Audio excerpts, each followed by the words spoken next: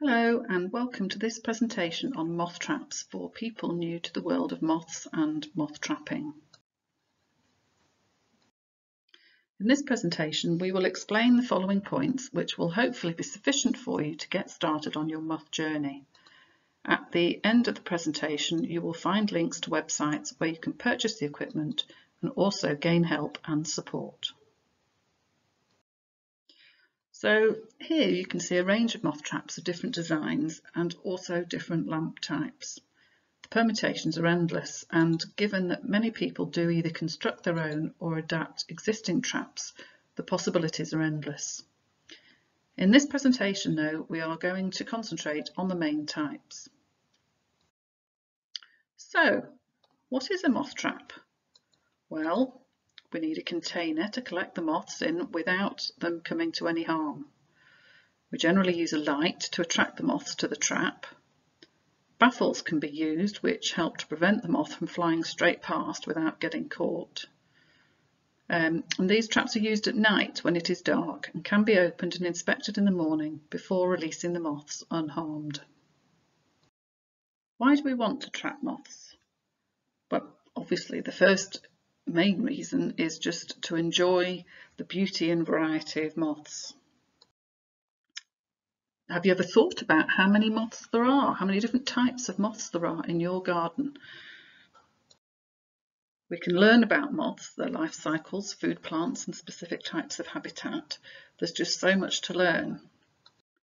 By recording the moths we see and submitting their records, we're contributing to the knowledge base which enables us to see changing trends in distribution and flight times for all these different species. And this then leads into the conservation effort for moths. And it's a great hobby you can do either at home, even on holiday, and it's something you can do all year round. How can I attract and see moths? Without buying any equipment at all, once it's dark or going dark, have a look around a bright light outside, maybe in your porch or outside your garage, and you will often find moths flying about. Going out at dusk with a head torch and net can be very productive, especially if you look around good nectar sources such as buddleia, verbena, nicotiana, and later in the year, ivy flowers. Just leaving a light on in your toilet or bathroom overnight with a window open can attract a few moths. Just be sure to let them out again in the morning once you have had a look at them and identified them. Sugaring is a method of attracting moths to something sweet that emulates nectar and can be quite successful, particularly later in the year when nectar sources are becoming harder to find for moths. Sheet and light is another very simple and cheap way of attracting moths. Using a bulb and a white sheet, moths will be attracted to the light shining on the sheet, and many will land, and you can also use a net to catch anything flying around to have a look at them and identify them. A few clear pots that you can put the moths into will help with this. Then finally we have moth traps of varying sorts, which is what we're going to concentrate on in this presentation. So the first trap that I'm going to talk about is the Robinson trap. This is a large round trap with a collar and funnel and the light. The collar is often clear, although not always, and this allows you to see some of the moths before you even open it up. The Robinson trap can either be run off the mains or from a generator if you're using a mercury vapor bulb. I'll talk about bulbs a little later in the presentation. Or if you're using an actinic bulb, you could run it off a battery. I think the majority of Robinson traps do use mercury vapor bulbs, although the one that I have uses two 30-watt actinic bulbs and does work very well. These traps are considered to be the best in terms of size of catch, although that is also very much dependent on the type of bulb that you are using. However, they are the most expensive traps. When I look, they seem to start at around £340 and they do go up to over £450, again dependent on the type of bulb. These are the largest of the traps and do take up quite a bit of space, something to consider before you buy one, because where are you going to store this when you're not using it? These do not collapse. The second trap that I'm going to talk about is the Heath trap. This is generally a cube with a funnel and light and baffle arrangement. Sometimes the main body is all welded together, but you can get them that clip together, so making them much more portable and easier to store. Like a Robinson, they can be run off the mains or a generator, or if you're using an actinic or LED bulb, then they can be run off a battery. The Heath trap is generally fitted with either an actinic or an LED bulb, which can make them much more economical to run than a Mercury vapor trap. The traps can also be much cheaper to buy than the Robinsons, starting at around £125 and going all the way up to over £300 depending on the type that you buy. This is a popular trap with good catches.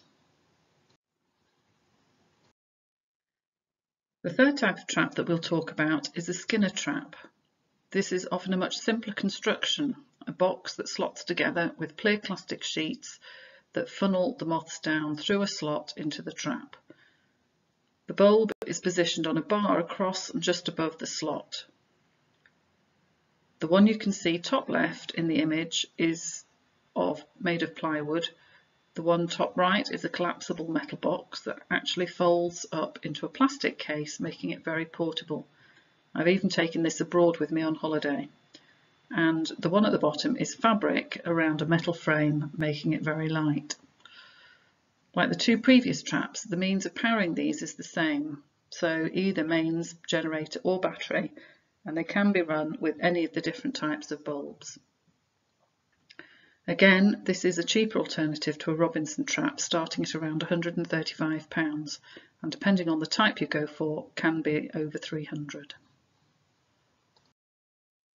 There are other types of trap that you will see advertised, and there are also many mothers who like to construct their own.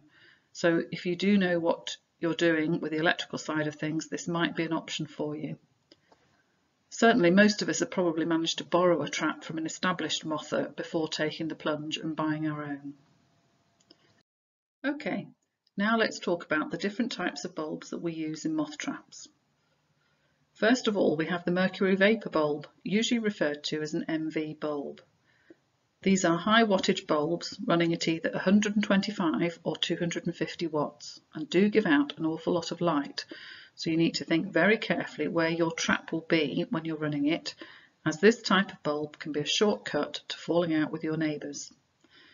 If you have neighbours whose bedroom windows look out onto your garden, you may be better advised to choose one of the lower wattage types of bulbs that we will talk about shortly. These MV bulbs get very hot and can shatter explosively, and they will do if they get splashed by rain, so it's imperative to use a rain guard with these. You may also want to wear some protective glasses when around this bulb when it is on. As it is a high wattage bulb, they are the most expensive to run, most noticeably early and late in the year when the nights are long, but they are very good at attracting moths. You also need to be aware that these bulbs are being phased out as part of the Restriction of Hazardous Substances Directive and will over time become unavailable. Secondly, we have actinic bulbs. These bulbs are essentially a fluorescent tube producing actinic light and give off little visible light. They are therefore much less likely to annoy your neighbours. They are usually between 8 and 40 watts, which makes them much cheaper to run than a 250 watt MV bulb. They work by producing more UV light than visible. They don't get hot when they're on and consequently won't shatter unexpectedly, so making them a safer option. These are not being phased out and are easy to get hold of. Thirdly, we have the UV LED bulbs. These are certainly the cheapest to run, some being as low as 3 watts, meaning that they are good for running off a battery, which gives good options for trapping away from home. Also, they don't get hot or shatter, making them a safe option in that respect, but they do emit ultraviolet light, which is damaging to our eyes. So some UV protective glasses should be worn. Make sure you look out for kite marked glasses. Again, these are not being phased out and are widely available. So what should I consider before buying a trap?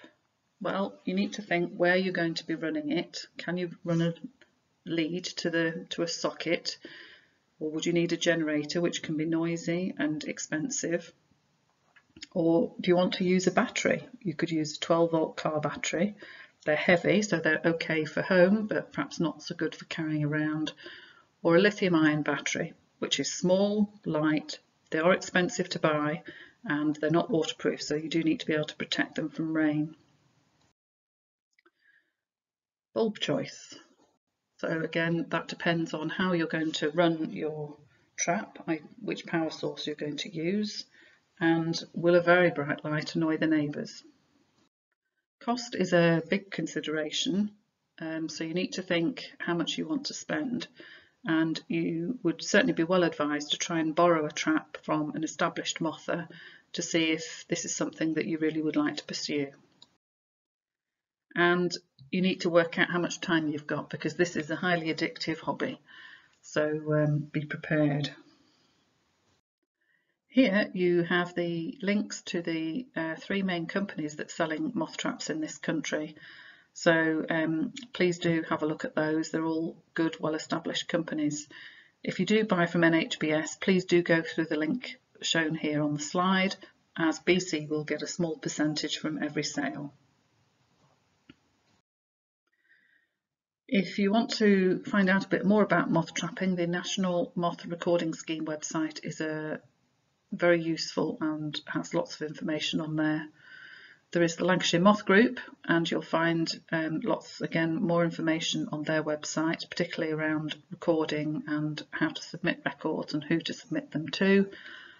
And if you have any further questions, our branch moth officer, Justine Patton, will be more than happy to answer any questions for you.